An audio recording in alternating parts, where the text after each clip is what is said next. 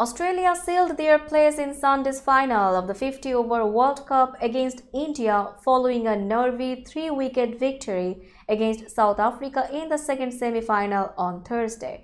Australia bowled out South Africa for a below-par 212 despite David Miller's defiant 101, but the chase was not as straightforward as Pat Cummins and his team would have liked. Travis Head led Australia's rollicking start before a mid-innings wobble put the five-time champions in a spot of bother. South Africa did not let big partnerships bloom, but Australia eventually reached the target with 16 balls to spare, with Steve Smith and Josh English providing useful cameos.